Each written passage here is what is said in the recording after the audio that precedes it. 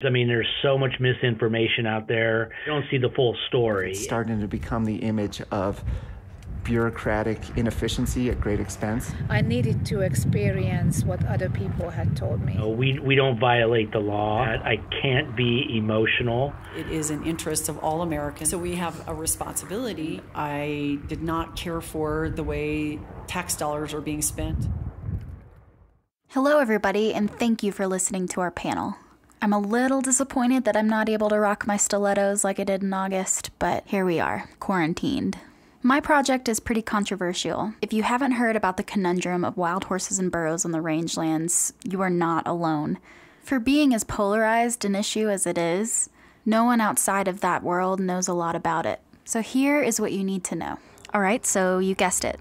We have wild horses and wild donkeys that roam the United States, or burros. That's what the wild donkeys are. And though on the North American continent we had horse-like species, they were the size of chickens, and they disappeared a long time ago. So these that we know of today came over to America with the Spanish conquistadors. So technically they're an invasive species, but they aren't like kudzu or pythons. These are cute and cuddly and majestic and romanticized. They are mascots of the American West, especially the wild horse. And in 1971, after some serious advocacy, they were protected under the law by Congress because they are living symbols of early American history. The BLM set an appropriate management level, or AML, carrying capacity basically of the horses and burros that can roam freely on the range before rangelands start becoming degraded. Is that a word? It's a number that protects the health of the animals as well. And side note, the appropriate management level isn't exactly backed by science. They set the carrying capacity number for all 10 western states that have wild horses to 27,000 roughly. The number last year was an estimated 88,000, with some estimates being as high as 100,000 horses and burros. And here's where the controversy really takes off. The BLM rounds up the horses and burros via bait trapping and also helicopter, which you saw at the beginning of this presentation. That's a video I took outside of Price, Utah in October. And believe it or not, burros are in pretty high demand, so they get adopted pretty easily. But a lot of horses that are older or kind of troublesome, they will go to these permanent holding facilities or pastures that are in places like the Midwest. And most of the budget for the wild horse and burro program underneath the BLM goes to feeding these horses. And there are upwards of 50,000 of them. Those are tax dollars. Those are my tax dollars. Those are your tax dollars. And it's a pretty mind-boggling number considering the economic state we're in as of this moment, sitting on our couches. But it's not even really about the money that gets people so emotional. I want you to look at this spectrum. On one side, you have ranchers, and you have wildlife biologists, and you have ecologists that think that the horses should be managed so much more, that think the BLM is doing a very poor job at managing and keeping the horses at an appropriate level, albeit whatever the number should be. Then, on the other side of that spectrum, you have wild horse advocacy groups and activists, and some that are really, really passionate and absolutely hate the BLM, right? And the BLM is in the middle, okay? And so everybody falls on different parts of this spectrum, but everybody has one thing in common. They think the BLM is not doing a good job. So this is where we come in as MEM graduates and second-year MEMers. How in the world do we untangle this mess? My whole goal of this MEM project was to increase awareness. Some good knowledge is the first step to solving anything. The first phase of my project was traveling the West and talking to all of these different stakeholders that vary on that spectrum I showed you. Except I did not go to Idaho. Sorry, Idaho. And it was a selective process. They had to have their boots in the sagebrush, so to speak, not some angry person on Facebook. I collected many different interviews, from BLM officials to birth control darters, to officials at the Navajo Nation, even prisoners that work with the wild horses and donkeys right off of the range to train them for adoption. And thus, a podcast was born. This is the first of its kind. There have been documentaries about this, books about this, but there hasn't been a well-made podcast, or at least decently made podcast, about wild horses. And burros. We can't forget the burros. I downloaded Adobe Audition and sat alone in my kitchen and made a podcast series. I did all the storyboarding, the music, the levels, the splicing, everything. It was really hard at first. I cried a lot. If any of you are familiar with Parks and Recreation, you know that episode when Ben gets fired from his job and he's depressed and he sits there all day making a claymation video and then he's so excited to show it off.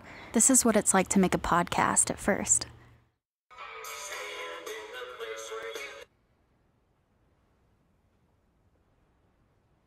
Did you pause it?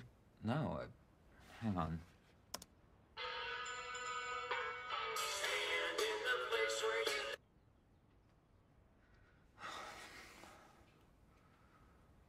Oh my God. That's the whole thing. When I started my first episode, I sat for 4 hours staring at this screen just to look up and have only 3 minutes and 30 seconds done. There were also some challenges I had to overcome, which I think is valuable for second-year MEMers listening to this. First, I had to remind myself that this podcast isn't going to be like NPR or Radiolab, where there are teams of people working on one podcast. I am alone in my kitchen. Second, everything that could go wrong did go wrong. One of the scariest parts was when both my mentor and my community sponsor left Gunnison in the same month. I also thought I would start production in October, and I didn't start production until January. And didn't have the first draft of my first episode ready until March. But something you'll find with MEM projects is even though everything can go wrong, will go wrong, also everything that can go right, will go right. And that was true for this project.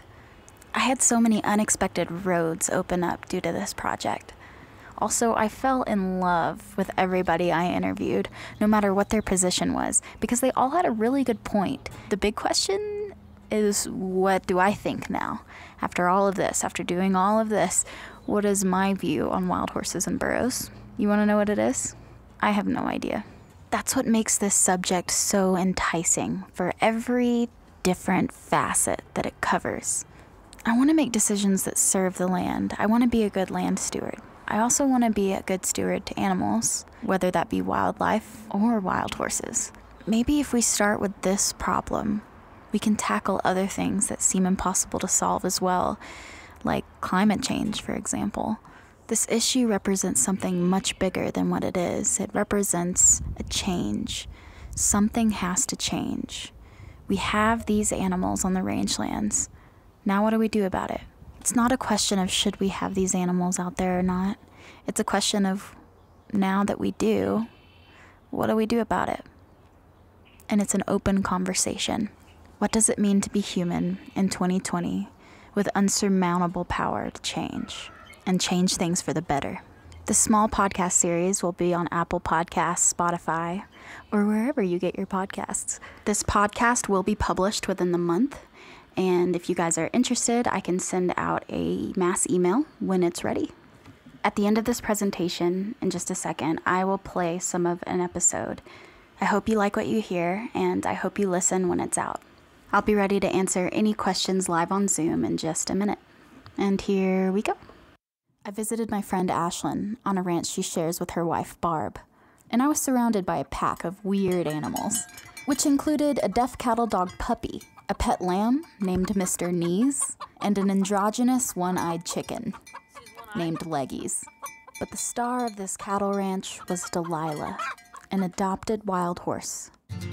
On this final episode of Wildish, Mustang of the American West, I wanted to know what life could look like for a wild horse after the holding facility. What a good life could look like.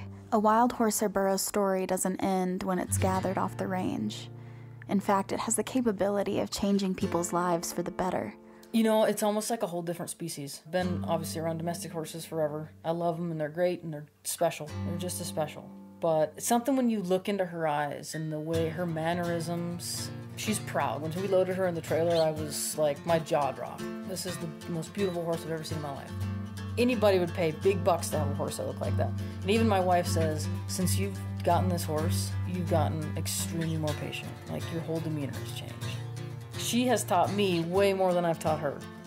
Something about horses, I mean, it like gets in your soul, and there's something about them that's so different than any other animal.